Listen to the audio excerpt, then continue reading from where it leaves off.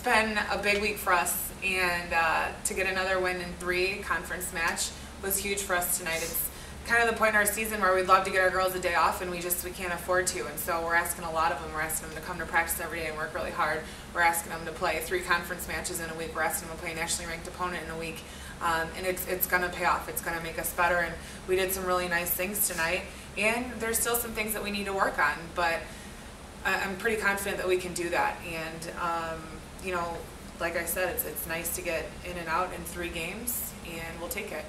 How hard is it to play teams back to back? I mean, you're focused on, you know, Marian yesterday and all week, and now you have to turn around and play Lakeland. How hard is it to prepare for Lakeland when you're just trying to focus one day at a time? Well, it'll be the second time this week we do it, because we played Tuesday, Wednesday, practice Thursday. Now we're playing Friday, Saturday again. I think we're kind of used to that on the weekends.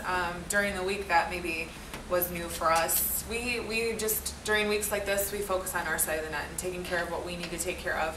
And we'll kind of just adjust the best that we can in the short amount of time that we have. 5 aces today. Talk a little bit about your focus again with serving and how you think the team's doing with that. Well, I mean, I think we missed maybe 3 in the last set. So up until the last set, I think our serving was even better.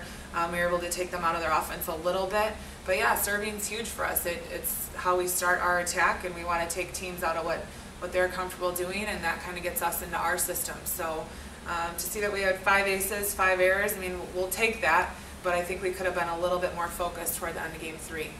Molly, 11 kills. You led the game today. Talk a little bit about that, and talk a little bit about Abby, what she does for your team.